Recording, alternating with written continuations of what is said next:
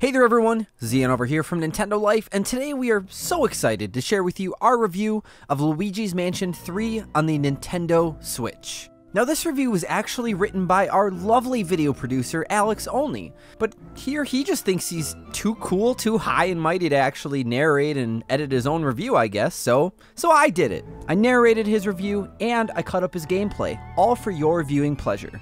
So without further ado, let's check out the review.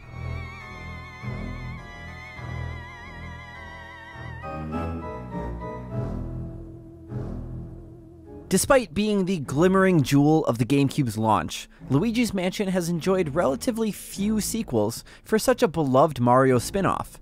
The 3DS had a pretty well-liked sequel, and the original even had a second chance on the handheld with a remake.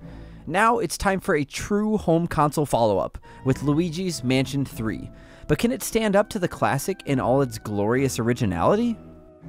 The game starts off as you might expect. Luigi's been sent an invitation to come and stay as a VIP guest in a luxury hotel, and if that sounds familiar, well, you're not crazy. He's not alone this time though, as Mario, Princess Peach, and a small group of Toads are also along for the ride. And when they arrive, everything seems pretty peachy to the participants. To us players, however, the red flags are all over the place. None of the staff seem to be normal. For starters, they're all wearing creepy masks, and their lack of feet make them look as if they walked in from Fire Emblem Awakening's battlefields. It's almost as if the whole hotel is haunted and populated by, dare I say, ghosts! And at this point, it shouldn't really be a spoiler, but it is. The whole premise of the game is ghosts. Lo and behold, it comes to light that there are some shady events transpiring, namely that the hotel's owner, as well as the oh-so-gracious King Boo, has lured and trapped Luigi's pals inside these paintings. Our old friend Egad has also befallen this same fate, so it's up to Luigi to search the many floors of the hotel, free his friends, suck up ghosts, and sweep up the ungodly amount of loose change lying around, because we all know ghosts don't actually need money. And a new Luigi's Mansion wouldn't be right without a few new inventions. So this time, our old pal Luigi is wielding the Poltergust G00, which is able to produce an exact replica of Luigi, made entirely out of nondescript jelly. That's not all it can do though. Luigi is now able to fire suction plunger shots, emit a dark light to reveal hidden objects, and even slam ghosts about the place like they're made of wet tissue paper. Seriously, what are those ghosts made of? What's in there? As we alluded to before, the main event in this new arsenal is the flubbery boy known as Gooigi, who has the abilities of Luigi, as well as the means to pass through grates and other spaces that are too small even for our lanky pal. Gooigi's molecular makeup does come at a cost though, as although he appears even more powerful than Luigi, he does share the same weakness as Sonic the Hedgehog and Charizard. Just water. The little sticky boy doesn't like water. Get him even slightly dewy and he'll melt away into a useless pile of slop before awkwardly slurping himself back up into the poltergust. You use Gooigi either when Luigi simply can't traverse an obstacle, or in a few instances where two bodies are required to make progress, such as a door that needs to be raised and held open through a mechanism that you just simply can't reach and get through the door at the same time. At first, the situations that demand the gooey cousins seem a bit too obvious, giving the impressions that they've been shoehorned in, a gimmick to grab players' attention that doesn't necessarily fit the gameplay, especially as only one of the green boys can be controlled at any one time. As the game goes on, however, you'll be surprised and pleased at the clever ways the two can work together to overcome obstacles, and this sense of building wonderment is something that rings true for the gameplay as a whole. To begin with, you may be a little bored if you're a Luigi's Mansion master. The game is of a slower pace, and the solutions to most of the mandatory puzzles probably won't tax you as much at all. Get further into the game though, and things start to take a pleasing turn for the better. Simple puzzles are still present, but they're often presented in a way that forces you to think twice, and sometimes even second guess yourself. We found puzzles that seemed completely impossible at first glance, only for the solution to be so achingly simple that we felt embarrassed even though we were in our own homes. In terms of the main gameplay, the solutions are fairly simple, but often clever in their execution. If you want a bit more challenge, however, you can find it with the hidden gems.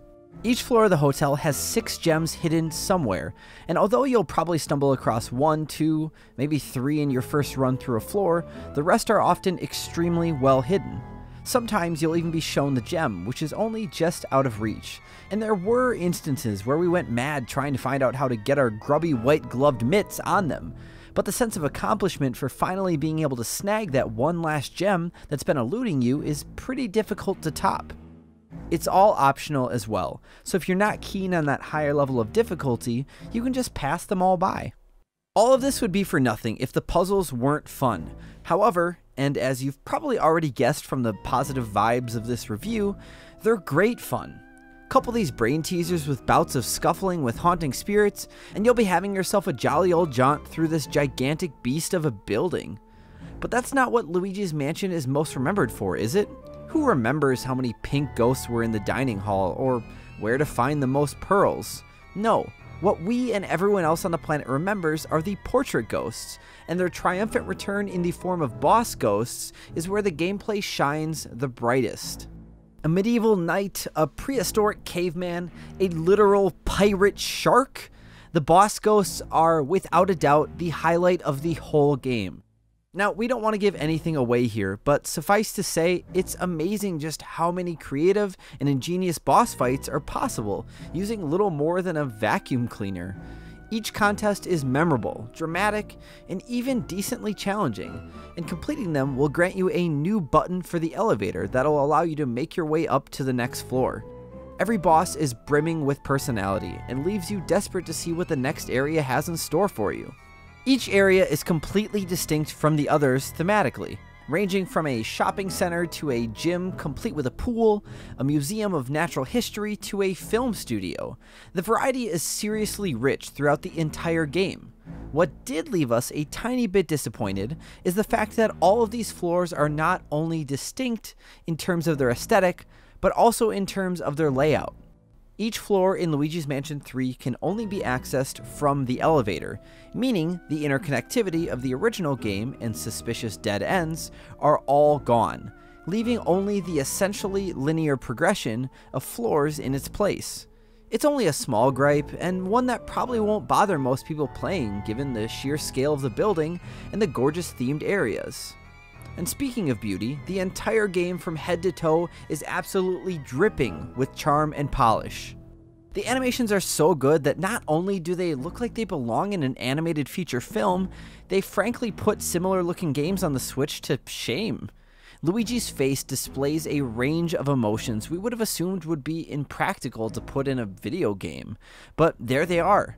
From the mild confusion and satisfaction of another elevator button gracefully screwing itself into place, to the look of timid horror at a colossal carnivorous plant, the facial movement in Luigi's Mansion 3 is an absolute master class.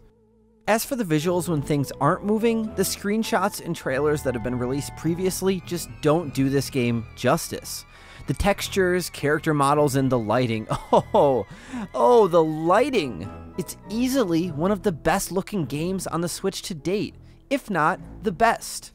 There's this one moment when Luigi's torch casts light over a sand dune in one of the later levels that made us stop and just wonder how on earth they got this to look as good as it does on a console that's essentially a glorified mobile phone from 2.5 years ago, and we mean nothing bad on the Switch because of that. We just know gameplay is the most important part of any game, but boy oh boy, did this game make us think twice about that stance. What's more, Luigi's Mansion 3 runs extremely well at a very solid 30 FPS, with only slight drops when there's a lot of action on screen. The environments are also littered with individual objects such as books, pizza boxes, jars, bottles, you name it, and they all act separately within the physics engine, so to see such stable performance is fantastic, especially with the anti-aliasing and 1080p resolution taken into account. Multiplayer is also employed in various ways. You can enjoy a handful of Mario Party-like minigames on one console with up to 7 other players in Scream Park, or you can delve into a randomly generated mini mansion with up to 7 others online or locally in Scarescraper if you and your friends have enough consoles and copies of the game. or you can even play the whole game with a friend in co-op mode on one system.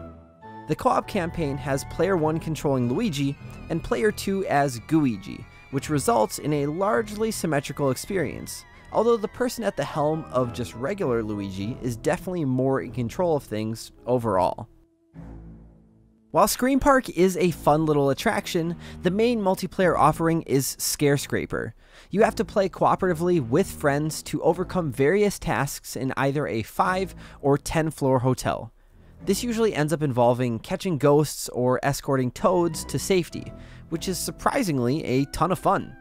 We can't imagine you'll have much difficulty finding games online with random players at launch, but we wouldn't expect it to maintain any real long-lasting audience months down the road.